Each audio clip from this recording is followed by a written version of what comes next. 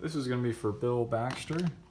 And this is the existing thermostat that we have. We have about 3 wires accessible right now on it. There's no existing air conditioner or heat pump with the system. It just has a propane furnace. We're going to switch this thermostat over to a digital programmable thermostat right here.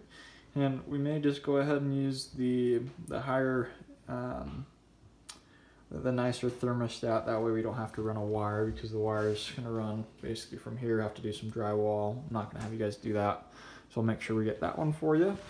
And as you come over here, when you take a left right after this hallway and go down to the furnace room.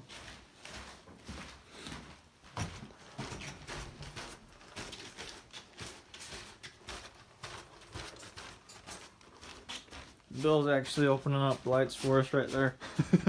Well, I decided I didn't want to make you look search for the light switches. So Yeah, I appreciate it, Bill.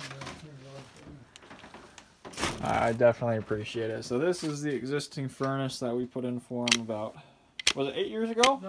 9 years ago. So about 9 years that we put this in. I want to say it's 23.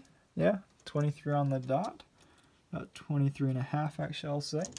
So 23 and a half wide on this. The cold air return is 10 by 24. So what we're going to be doing, guys, is we're going to be adding a heat pump coil right above the existing furnace. We're going to cut an axis into it and build a transition out from there. You can go ahead and make the drains go straight into the existing pump over here. From there, we're going to have line set come out, run over and through basically one of these chassis right here on the floor joist. So right here on this side or on this side, either is fine. We're going to go straight out. I'll show you guys the outside in just a minute.